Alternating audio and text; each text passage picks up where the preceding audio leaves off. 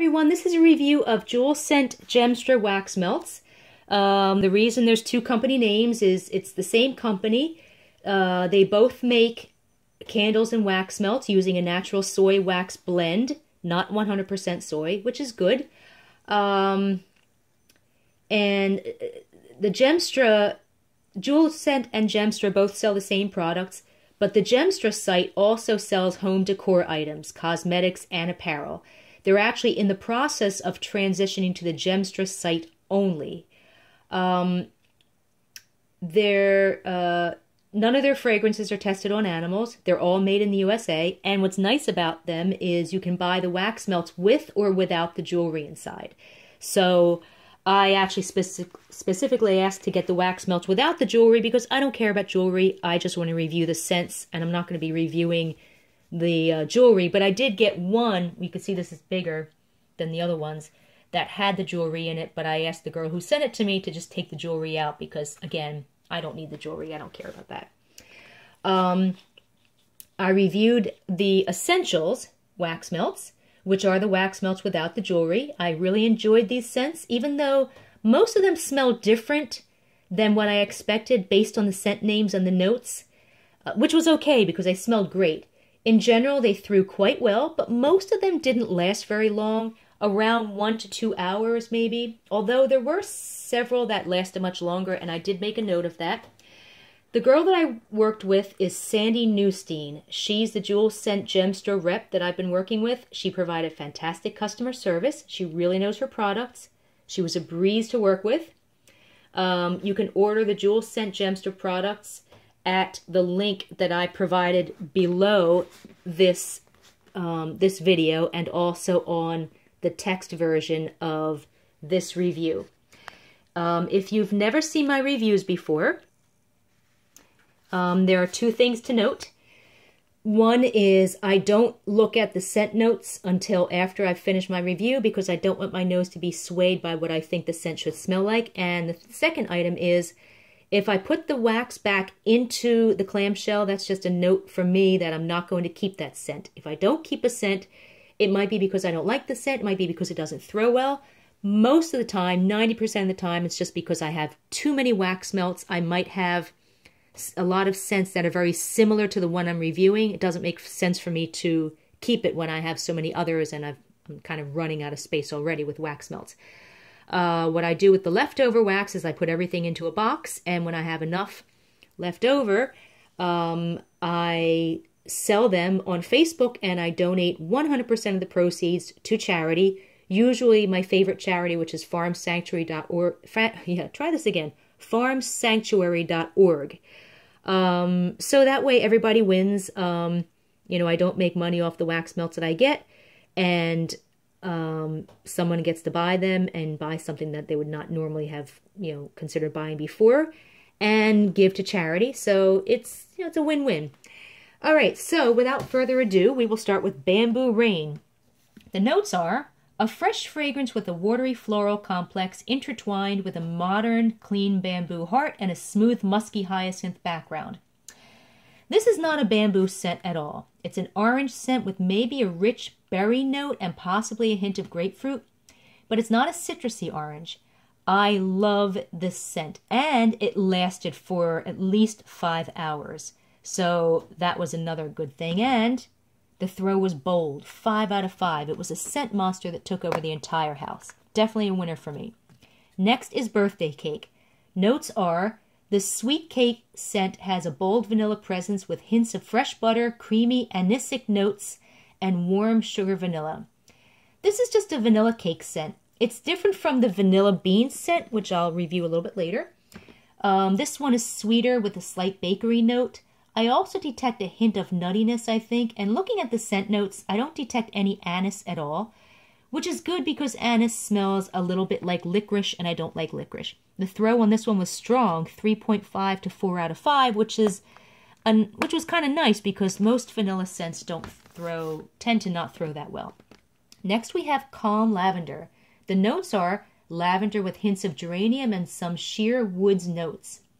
This one smells fantastic and very strong on cold sniff. It's a very authentic lavender scent. It has just a hint of sweetness, but it's not a floral or a powdery lavender scent.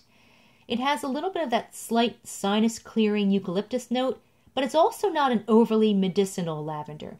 I really like it, and the throw is medium, 3 out of 5. Next is cherry blossom. Notes are ripe berries and maraschino cherries. Maraschino cherries blend boldly together for an aroma reminiscent of spring's first blossom. White musk adds a touch of daintiness to this blooming bouquet. This is not a cherry blossom scent at all. A cherry blossom scent is not made by mixing cherries and floral. And that's what this is. It's basically, it smells like black cherry mixed with a little bit of a floral note. Very strong on cold sniff. I'm not usually a fan of black cherry scents because they tend to be a bit too harsh, but I really like it mixed with the sweet floral. It's a really nice scent. There may also be maybe a smidgen of vanilla. And the throw is medium, 3 to 3.5 out of 5. Oh gosh, my cat gets his hair everywhere. Next we have cinnamon buns. The notes are warm ground cinnamon melds with freshly baked bread and is accentuated by sweet notes of piping hot icing. This is probably the only scent so far that's true to its name. It's a fantastic cinnamon bun scent with a sweet, rich vanilla buttercream frosting. It's very cinnamony, but not annoyingly so. And I'm not a huge fan of bakery scents, but I really love this one. And the scent lasted for at least 5 hours, and it was strong. The throw was strong, 4 out of 5. So that was definitely a winner. Next we have Guava Mai Tai. And, oh, I'm sorry. Let's go to Floral Bouquet because that's next. That's the next letter. Floral Bouquet, again, there was jewelry in this one. I asked Sandy to take it out before she sent it to me because I don't want to keep jewelry if, I'm not paying for it. And I don't really care about the jewelry. I wasn't reviewing that anyway. Floral Bouquet notes are sweet pea petals, violet, and cassis. Fresh cut stems, strawberry, and musk tones add an earthy aroma. This smells like fake sweet banana with a bit of a floral note. It's actually a really nice scent. Looking at the notes, it's probably the combination of violet, cassis, and strawberry that smells like banana to me. The throw is medium, 3 to 3.5 out of 5. So next we have Guava Mai Tai. Notes are guava enhanced by lemon and orange, meld with hints of sweet apple blossom, tropical pineapple, and ripe melon. This one smells like orange with a hint of a tropical fruit note. It smells almost exactly like bamboo rain, but it's slightly sweeter with a little bit of that hint of tropical fruit. And it's a nice scent. The throw was medium, 3 out of 5. Next is jasmine flower. The notes are white floral notes of jasmine flower mixed with some fresh green notes and a hint of sheer musk. I love this scent. It's not an authentic floral scent, but more of a jasmine-scented body lotion. And it's not overly sweet or perfumey either. The throw was strong, 3.5 out of 5. Again, I might actually keep this one because it was so nice. I just have so many scents. I can't keep everything. I have to think about that one. Next is Morning Dew. Notes are watery tones of watermelon, mandarin peel, green apple, and juicy passion fruit with fresh floral notes of wild rose, water lily, hyacinth, and tuberose. Warm caramel, vanilla, and patchouli blend together to form a sweet scent. Wow, that's a lot of notes. I've actually smelled this scent before and I really like it. It smells like an expensive perfume, but it's not overly sweet or perfumey. It's not a fresh watery scent either, which I would expect based on the scent name. It has a little bit of warmth and floral and maybe a smidgen of apple. Looking at the scent notes, I don't smell all of those notes, but I'm sure they're in there somewhere. Throw is medium, 3 out of 5. Next is sparkling champagne. Notes are a crisp blend of sweet muscat grapes, bergamot, and soft white florals. This doesn't smell like champagne at all, but it's a very nice scent. It smells fresh like rain, but there's also a smidgen of both a fruity, like maybe an orange type scent, and possibly a floral note. It's not an overly sweet scent, and it's not actually a fruity or a floral scent, but it's kind of a mixture of everything. It's very difficult to describe, but I like it. Looking at the scent notes, the fruit I'm smelling is probably the grape, but it really doesn't smell like grape. It's just one of those scents it's hard to describe, but again, I do like it, and the throw is medium, 3 out of 5. Next we have Sweet Gardenia. Notes are spring gardenia blooms blended with orange flower, accord, and subtle hints of rose blossom.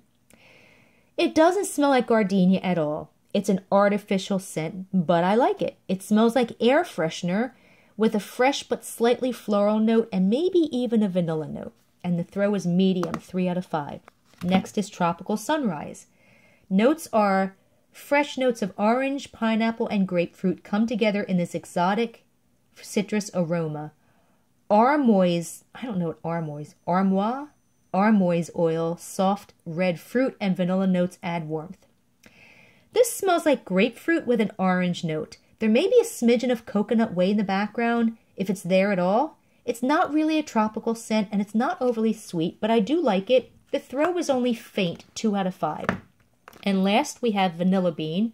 The notes are sweet vanilla with the creamy tonka bean accents and soft powdery notes from the heliotrope flower. This is just vanilla with a slight nutty note. It's different from the birthday cake scent. It's not as sweet, and it doesn't have the bakery notes. It is a nice scent, but the throw was faint, 2.5 out of 5. So there you have it. If you want to read a text version of this review, just go to scentedwaxmeltreviews.com, and you will also find the link to Sandy Newstein's Gemstra website there where you can order these products. Again, I was very happy with these. Keep in mind that most of them don't, the scents don't last long except for the ones that I noted.